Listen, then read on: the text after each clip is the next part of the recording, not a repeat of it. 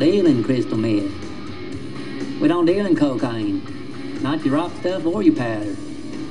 We don't deal in nothing you gotta cook up in a spoon and shoot into your arm.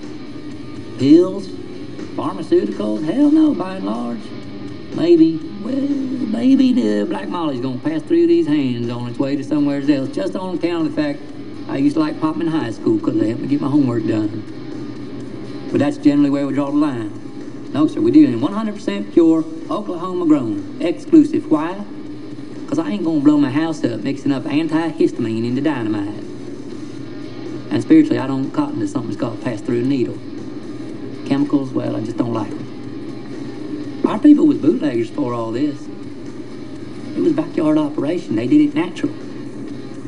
It's a little bit more of a science nowadays. I will grant you that.